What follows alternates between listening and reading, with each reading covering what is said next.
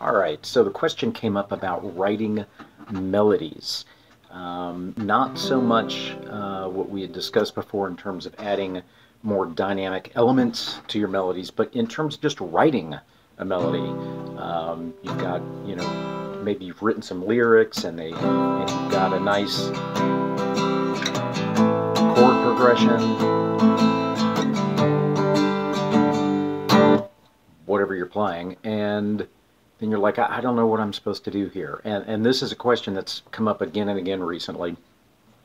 So I wanted to address actually composing the melody from the ground up. Now, you can go online, you can buy books, you can look at articles, and they'll talk about following the chord progression. That's assuming, of course, you've come up with the chord progression first, and then they'll break down the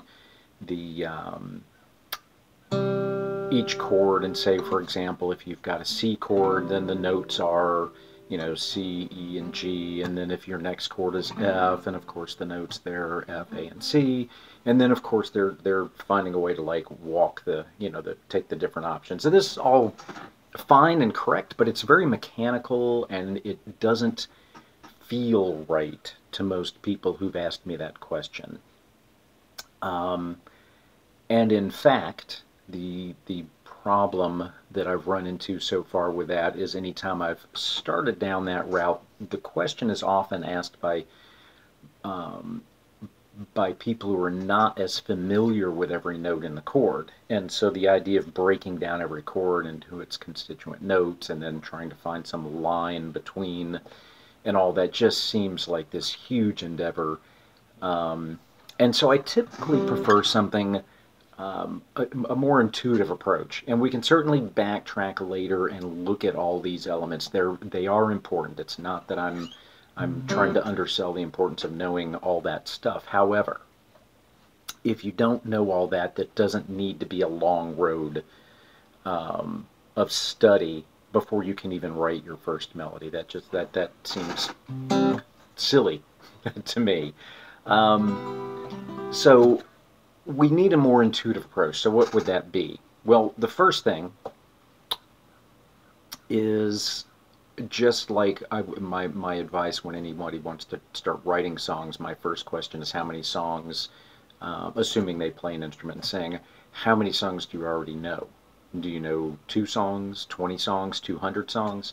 That matters. That matters because from an intuitive perspective, um, if you only know 2 or 3 songs that others have written, then you haven't developed that intuitive sense of how songs are structured. Um, Verses and choruses and bridges and intros and outros and on and on. You may know those, but they're not ingrained, they're not intuitive yet, and that's what we're looking for. So that's kind of my first approach, is just sing a lot of different songs. Now, most of the people asking how to write a melody have already been singing lots of songs, but I'm just throwing that out there. Now, one approach would be if you've got a couple of songs that feel like what you're shooting for on a particular song that you're writing, then what you can do is sing those songs. Sing a couple of those songs and then go back to your song and play, and you'll likely find some avenue that starts yielding some results. And from that point, where you've got some raw material, some raw melodic material, we can start working on it. But that doesn't work for everybody, and often in individual lessons and in workshops I've done before, when that's come up, a lot of times they feel like the results have been too derivative. It sounds too much like this song, or I try to do that thing where I steal a little from here and a little from there and end up the verse sounds like this song and the chorus sounds like this song. Fair enough. Another thing you can do is if you just learn a couple of simple scales, for example, the C major scale, even just within an octave, then you can sing with the scale. And then as you're doing that, da, da, da, da, da, da,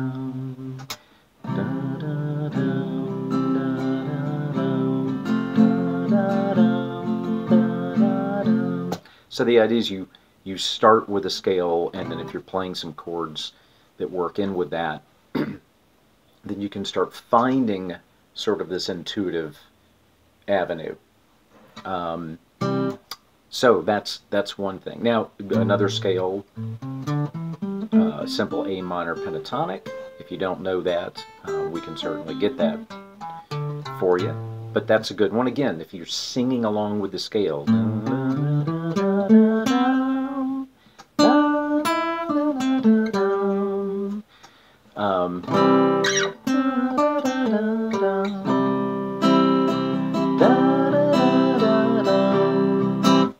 So I'm just pulling a little piece out and strumming a chord and singing a little piece of the scale.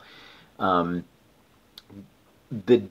two different scales have some very distinct differences in terms of how far the notes are jumping. But again, I don't want to get too technical right now. I want to keep this intuitive, so we'll talk about steps and skips, as some people refer to them, and step motion and moving up and down and whatnot later. But the idea is, if you just start with a piece of a scale, you can even start with a piece of someone else's melody. Just take a piece of it.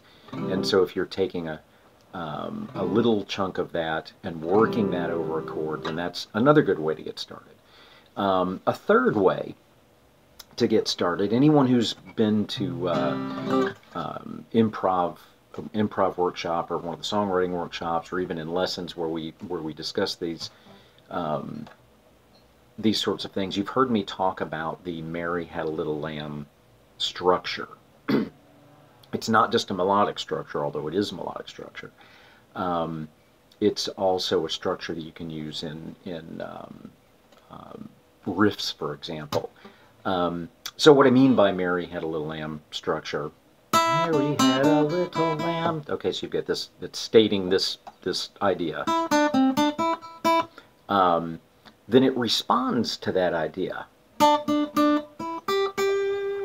The third line repeats the first line. That's all it is. It's exactly the same thing. It's also the same lyric, but it wouldn't have to be. And then the response here is not the same as the first response. It gives a different response. Okay. Now again, we can get more technical about some of the things going on with that and why one response ends the way it does as opposed to the other, and blah blah blah. But right now we don't care.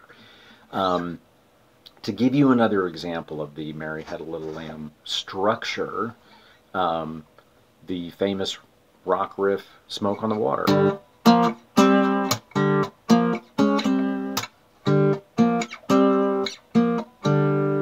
Did you catch that? So, line number one, so it's like a question, and then there's a response. Well, I didn't like your response. I'm going to ask you the question again.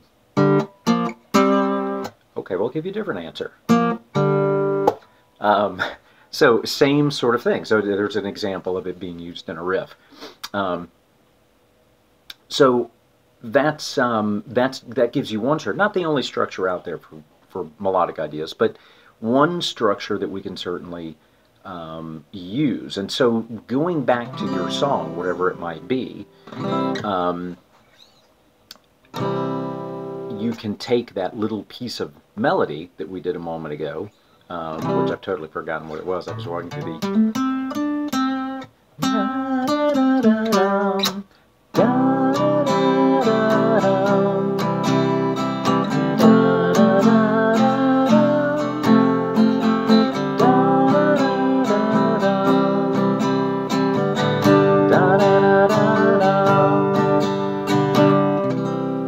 So there's that structure again. So I've just kind of hummed an idea over the C chord. I hummed a different idea over the next chord, the F.